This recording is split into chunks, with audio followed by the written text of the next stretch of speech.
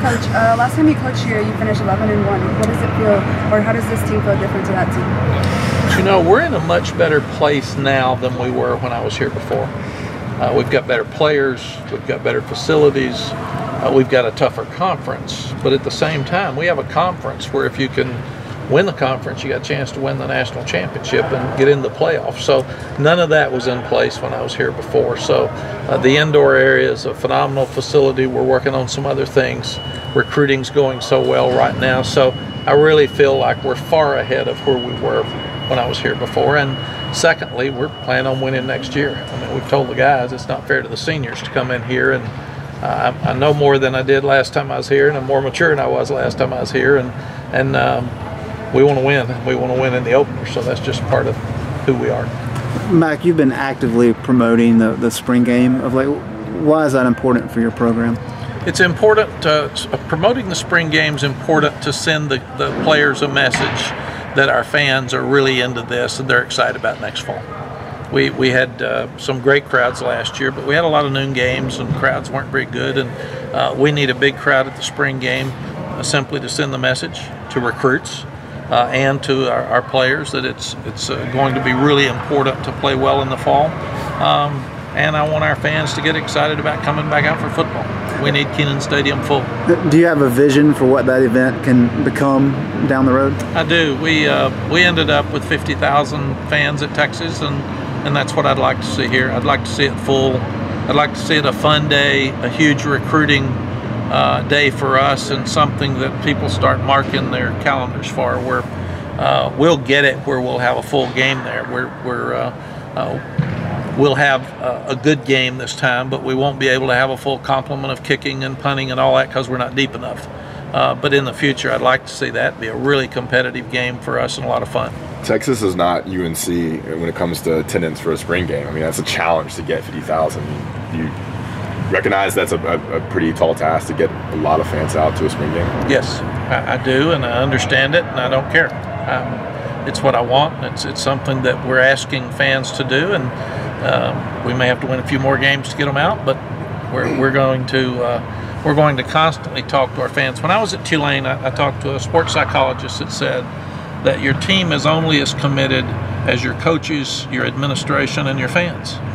So our fans want us to be really good in football again, so you need to show that by buying season tickets and showing up every time we have a football event, show up. And that's the message, but it takes us all. The old "it takes a village" is true in football as well. And there were times where we didn't have good crowds at Texas, and there were times that it was inconsistent. So it's really a chore anywhere now because there's so many games on TV. But we need our fans' help. A couple of the guys said they feel like they've made some progress with getting more comfortable with the scheme and making fewer mistakes. Is that what you guys have seen in the last year? Yes, they are getting better. I like what we're doing on both sides of the ball. I think it really fits who we are right now and what we need. The offense is a quarterback's dream. I mean, they're changing plays on the field. They're going run or pass on the field. So if I'm a quarterback, it's great. Plus it's simple but looks complicated. Coach Bateman's got so many ways to blitz without having to play man all the time. He can bring people from different areas, and we are learning a lot more about it. Still too many penalties, still not forcing enough turnovers with our defense. Offense, we've taken care of the ball pretty well, and that's as a head coach, that's a nightmare either way because that means your defense isn't forcing turnovers. So kicking game's been inconsistent. We missed too many field goals the last two scrimmages, and we also have been inconsistent with our punting. So kicking game's got to get better, got to have fewer penalties. I didn't think that we scrimmaged 70 plays Saturday. I know that they weren't all full speed.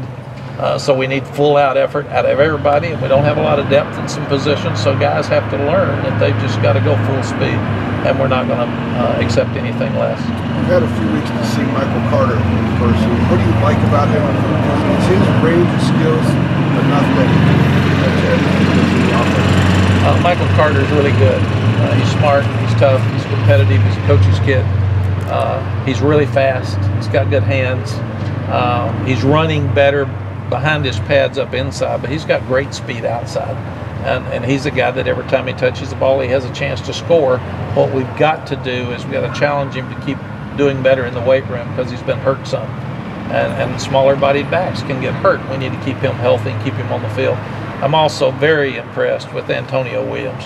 He works so hard. He's so competitive. And if we get everybody on our team to work as hard as Antonio Williams and Tamon Fox, we'll be in good shape. What stands out from each quarterback? Is there any separation there? And just what do you like about each one in particular? Since it's been about 2 or 3 weeks now. Yeah, I told the quarterbacks yesterday that if we were at Texas and we were looking at recruits, we'd recruit all 3 of them. They're all 3 very good. And we also told them there would be no pressure in the spring to see who would start because it's unfair to ask those guys until they learn the offense as much as they have to learn to start competing every minute for the job. And I say, that's good, you're up today, you're down. So instead of that, we said, go learn the offense. And then we're going to start deciding who needs to be playing more in the fall. And I told them that yesterday. I just said, we're proud of all 3 of you. You're all 3 great. You're all 3 the same age, which is very difficult. And a lot of times now, quarterbacks are transferring when they're not getting to play. We're going to figure out who's going to give us the best chance to win. That's who's going to play. We're going to have at least 2 of you to play. We'd like for all 3 of you to stay, but that'll be determined later. Just learn the offense and show us what you got. All of them are good players. And that's just what we've got to figure out, like the pieces of the offense now and the pieces of the defense, as our coaches have been through 10 practices, can start coming together. How do you get the ball to Michael Carter? How do you get him in space? What do you do with your offense to make it work? Which quarterback can throw it the best? Which throws better on the run? Who's the drop back guy? Who's the runner that can do more quarterback draws? So one of the fun things about coaching is you start looking at putting guys in positions. It's been a good move for us for Corey Bell to go to receiver instead of corner. And that's fun for us because we helped our team. We helped a young man. He's happier and he's getting to play more. And at the same time, what do you do? Which guys blitz the best? Who do you put? Dominic Ross is a really good blitzer. Are we going to put him at defensive end some, not just linebacker, in 2nd and 3rd and long, because those edge rushers now are so critical to getting to the quarterback with college football the way it is. You talked about it a little bit here. What is that on the field that you're most excited to see, come to the spring game next weekend? The biggest thing that I will be looking forward to at the spring game is how the guys respond to people around them, and just for the first time for people to see the new era, the new team, and see who steps up. And that'll be the important part. It was even different. We've been in the indoor so much because the game field was not ready to practice on. So we scrimmaged in the stadium Saturday for the first time. That was a little bit different. And you got these 6 high school seniors that are here basically as early enrollees. How will they respond to people being in the stands for the first time? How will they respond to a game day routine? Because we'll actually go through a full game day routine and have the pregame meal and have the pregame stretch and all those things. So sometimes people just respond a little bit differently when we say the lights come on. Coach, your recruiting class is ranked number 9 for 2020. What are you most excited about? Recruiting is going really well. The guys that are committed to us we really like, but we've got a lot of interest from some tremendous players, especially in North Carolina and some out of state.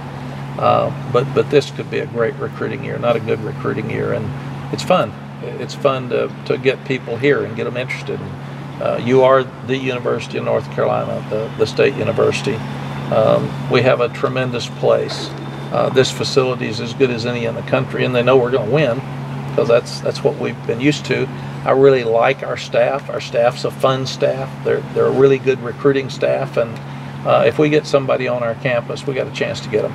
Going back to the spring game, would you support maybe a change that would allow schools like yours to scrimmage another school, maybe an FCS type school, and have it in sort of a controlled scrimmage like they do in high school during early August? Would you support something like that? Yeah, I would love that. I think it would be great to have some build-up for the spring game where you're playing somebody you don't know, because they get tired of hitting each other. And spring practice is kind of like preseason practice, in that you compete against each other every day, and that's a tough thing. Plus, you get so you know every play if you're on defense, and you get so you know every defensive call, and then especially you move a Corey Bell over, he hears a defensive call, he says, "Hey, here's what they're doing." So that makes it tougher too. But I'd love that. Think it'd be easier for coaches to learn more about their team? Yeah, it would be, and you would have to control it, and you could control. You wouldn't want to have a game plan and study for it, but you could play base defense and offense in a game like that and know a lot more about your team. Mack, Ed Montelis redshirted last year, so we haven't gotten a chance to see him. What have been your initial impressions of how he's played? Ed's really strong. He is playing really well for us. He's not consistent yet. I just asked him. I said, "How do you think you did today?" And he said, "Not very good." He really tries. He's smart. When he knows what to do and he's excited about it, he can do it really well. So he's one of the biggest surprises we've had for spring, and it'll be interesting to see him today because he didn't think he did very well, and see how he did. Is there an update on which offensive linemen, defensive linemen are switching back and forth? I think I saw Corian Johnson today with defensive line, and Avery Jones is with offensive line. Right now, Q will stay on defense, and Avery will stay on offense. Is William Barnes got any work anywhere? I remember you mentioned him. No, he is just playing offensive guard. And we don't see any other changes right now with those two. They'll stay where they are. And you mentioned Dom Ross potentially playing some at defensive end. I'm curious, is there much crossover, if any, between that outside linebacker and rush end positions? Yes. And in fact, with what we're doing, the outside linebacker becomes a rush end and a four-man front. So it's a huge crossover. So you wouldn't even have to teach him a lot more. But it's something that you, whether you're bringing him from inside, whether you're bringing him from outside off the line, or whether you're bringing him from the line of scrimmage, Dominic and Tamon Ross are our two best pass rushers. So we got to get the best players on the field, and we've got to make sure we put them in positions where they can be used the best, where we can utilize their talents.